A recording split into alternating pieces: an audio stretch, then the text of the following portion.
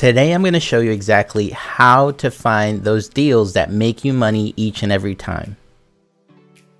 We're going to cover today exactly what resources to use, not only to find the deals, but to also figure out how much potential profit there is in there so you can make money every single time. And it's not only just about that, but also about protecting your hard-earned money. So let's deep dive into some of the resources that I use to find deals. The very first one that we're gonna go into is gonna be Facebook Marketplace. That has been my go-to to find these deals, to buy them and resell them. But today we're just gonna focus on the finding those deals aspect of it. There are other resources out there. There's Craigslist, there's OfferUp, and although those have been good in the past, they've been really inundated with a lot of marketing schemes and also a lot of dealerships that use them. I have found out through experience that the best source has been Facebook Marketplace. Let's go into that so I can show you how to navigate through it and how to sift through all of the stuff that's on there and find those awesome deals. There are three very important things that you want to consider before finding your profitable deal. So number one, you want to determine a budget that you're comfortable with. I know that you don't want to risk your hard-earned money, and so the fact that you pick a budget, stick by it, really assures you high profit margins. Besides that, the second step is to find yourself a checklist. I'm going to provide some resources for you. There are three very important steps you need to take before finding your next deal. Number one is pick yourself a budget and stick by it, because that's going to assure you maximum profit. The second one is to really find yourself a checklist, something that you can follow to make sure you go through everything you need to look at when you're inspecting a car. And although that's a little bit advanced or kind of next steps, you definitely want to make sure that you're equipped with all of this. And third but not least is definitely get yourself a scan tool. A diagnostic scan tool, OBD2 scanner, is something that's so common nowadays because a lot of these modern cars, you can diagnose a lot just by connecting this really simple to use scanner. And I'm going to show you right now what they look like if you're not familiar with them. Now there's very basic ones like this one that I'm showing you right now. You can go onto Amazon and just go through what they have to offer. Now this is a very basic one that's really going to just diagnose the car and tell you if there's anything that needs addressing right away. And a lot of the times with these basic ones, it'll provide a code for you. You can use your smartphone to look up that code for that car. As an example, if you punch in 2010 Honda Accord into Google and put the code right next to it, and it'll give you some of the things that it can be and how to fix it. So this is something that you definitely want to practice and get familiar with. And so this is a very basic one. I also wanted to show you something that's a little bit more advanced, just so that you have in the back of your mind. You can definitely spend a few $100s on something like this. This is currently something that I own because there's a lot of things that I actually fix on the cars myself, and I wanted to invest in a tool that I can use to save me some money rather than giving it to someone else to repair my car and actually affect my profit margins. But at the end of the day, you always have a chance to work this into your budget as far as farming out some of the labor and work you want done on your car, because that's what's so simple about this, is that you can choose for yourself how much of the work you want to do, if any. And those are some routes you can take, and it's so simple to use. I'm going to show you exactly how once we determine a car, and I'll show you step by step whether you want to do your work, the work yourself, if it's simple, or send it out to someone that you trust that's not going to charge you an arm and a leg. So now that we've determined those three things, we can move on to Facebook Marketplace. This is Facebook Marketplace.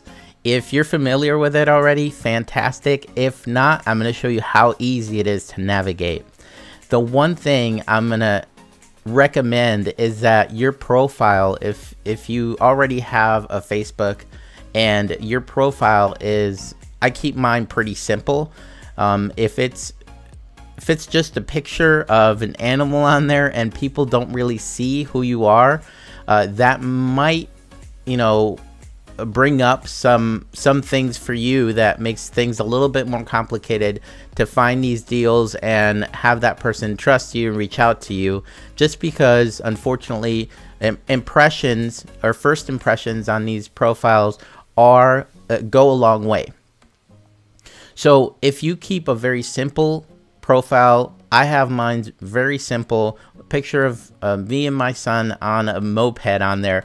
I just put that up because I barely use that aspect of Facebook. I share a few things with family and some friends, maybe a project or two that I'm working on, but I keep it very simple and something that shows people that I'm approachable, just because when I'm reaching out to someone that's selling a car, they can look at my profile and see, okay, this is a normal individual or semi-normal, and also that, you know, I look like a person that's ethical, that's gonna conduct business in the right manner. So this is something that you may want to consider. So those are just my 2 cents, what's worked for me. You definitely do with your profile how you wish. Today I'm going to focus more so on how to find those deals.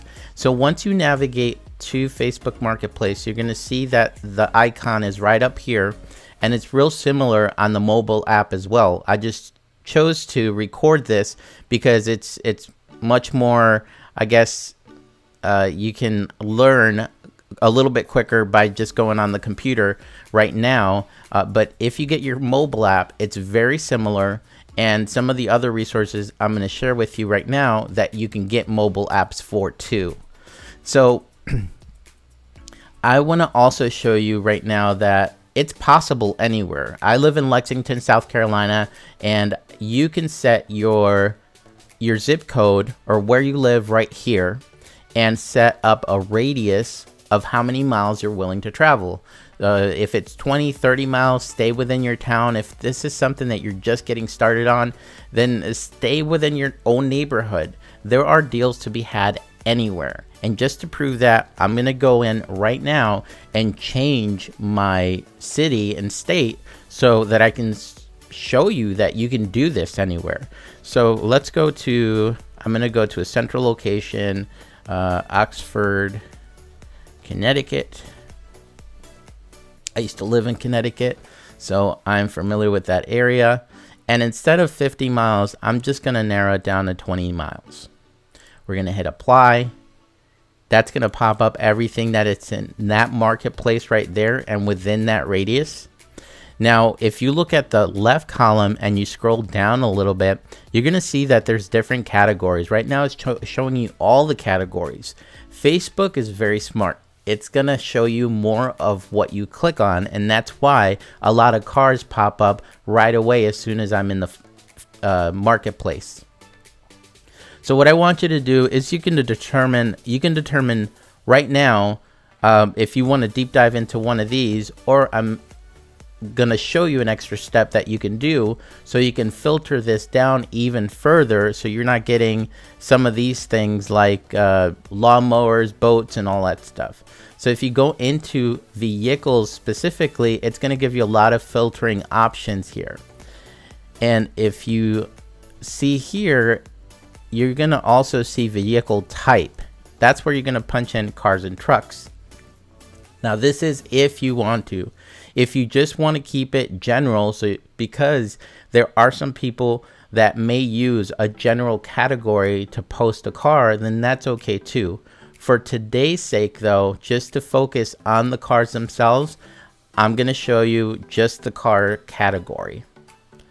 So right here, we can start screening through all the stuff that's on here, and you determine if you, let's say you set your budget at $2,500, this $2,000 car might be an option for you right there. And you can see on your left hand side, you can set your maximum price range. So that can be your budget, or it can be a few $100s over your budget if you feel comfortable negotiating, which I'm going to teach you how to do as well. And for now, let's check out to see what's going on here. This first one right here, this Volkswagen Jetta to 2008, a sedan with 120,000 miles, that might be something that I'm definitely want to take a look at. Now, what I want you to observe is, even though this doesn't have the most appealing picture on there, that's an opportunity for me as a buyer to flip this. So let's see, look, it looks wonderful. One of the things just from experience that I can pick up is that this front bumper has been repainted because it's a little bit darker than the rest of the car. It could be the camera, but in this case, I'm pretty confident that it is a painted bumper. The car looks pretty solid. Now, here is something that I want to look out for. This is another panel that's a little bit darker. So more than likely, this car wasn't a fender bender.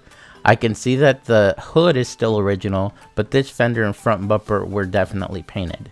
So let's go a little bit into the description.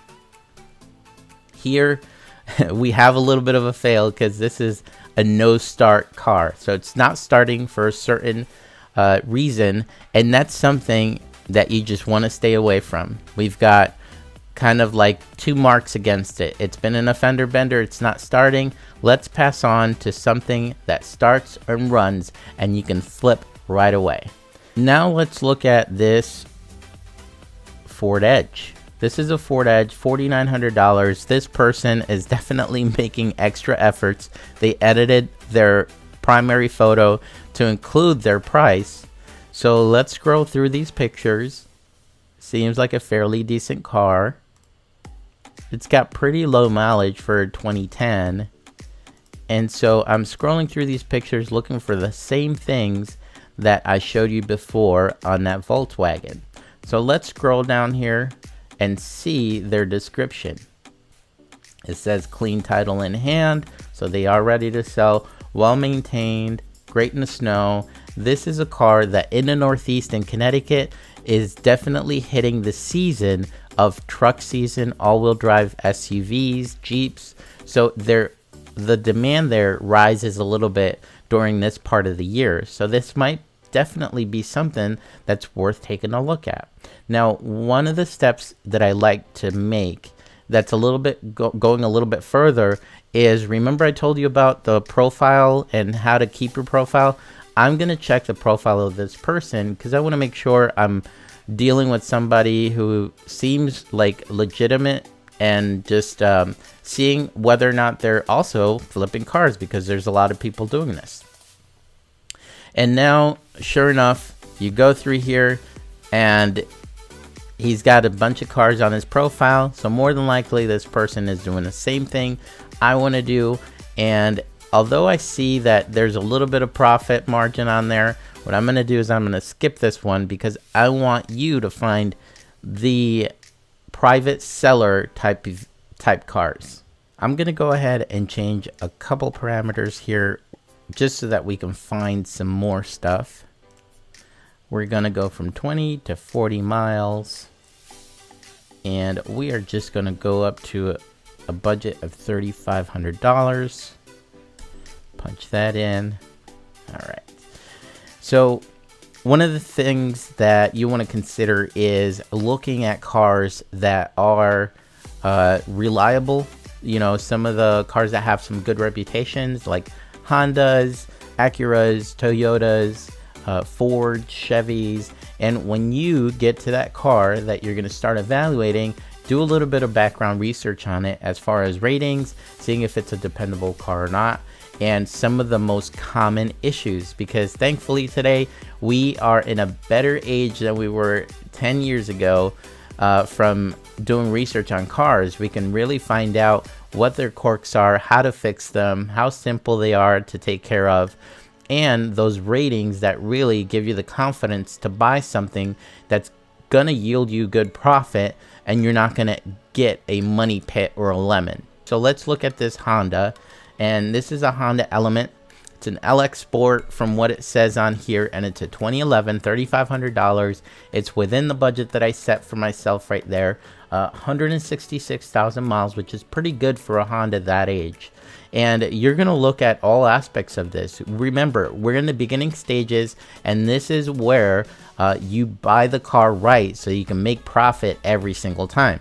So like I did before, I want to show you some of the things that I do. I look at look through the pictures, see if there's anything obvious. You can see a little bit of a dent on the fender there.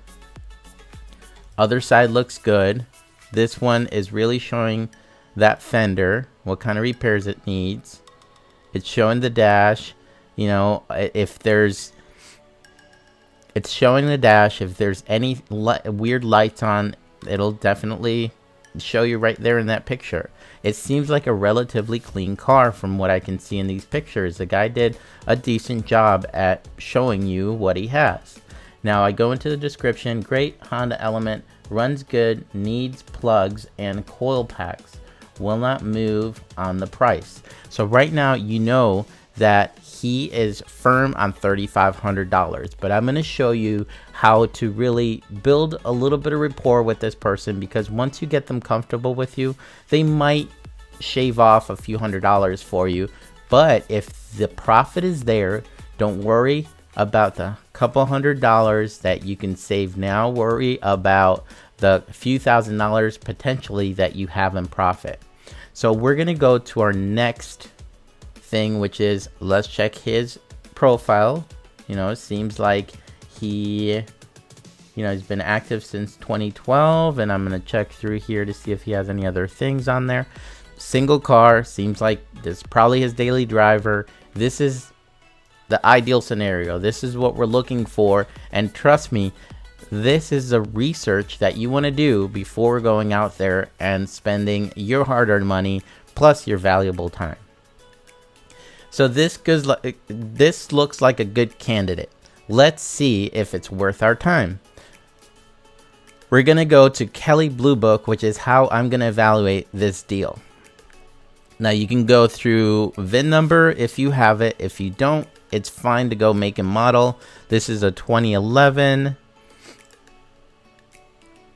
It is a Honda, and it's an Element. We said 166,000 miles on it.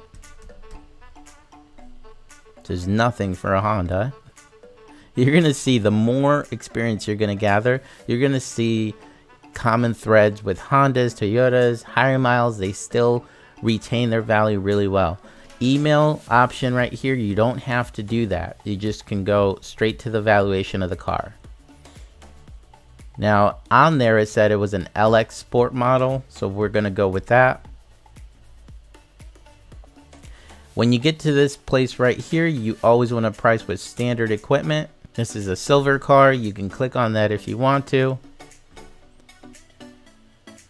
And this is where you want to keep everything, is trade-in and private party values.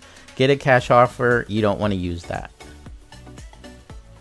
I personally think it's in very good condition, just because of the fact I don't normally go so much by here. This is a guideline, but it has very minor defects. So that fender, and it seems to be very, very clean. Now remember, he mentioned that it needs spark plugs and coils, so you want to make sure that the car is not misfiring in any way. He might be saying that just because he never did a tune-up on it, which is a very, very simple thing.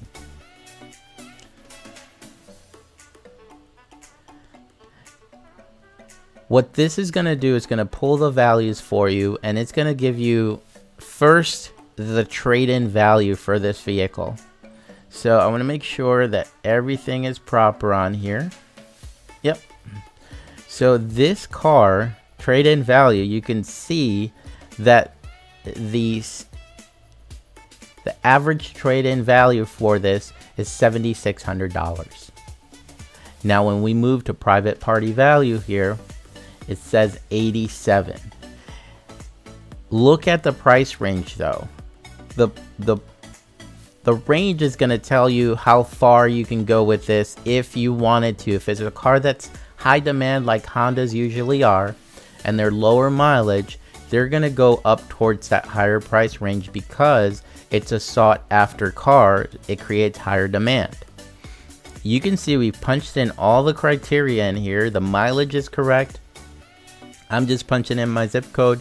So let's say I wanted to, there's a target of how much money I want to make on this deal.